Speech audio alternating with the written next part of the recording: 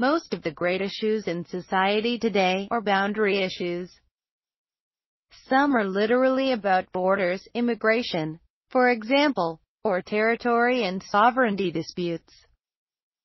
But many boundary arguments, such as those about inclusion, are more metaphorical. Should the LGBT community have the same legal rights as the straight community?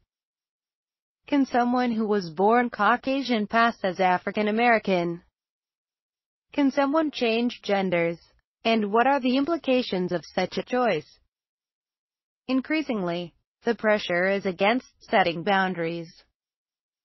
Restriction, limitation and exclusion all seem sides of the same attempt to keep privileges for some and not permit them to others.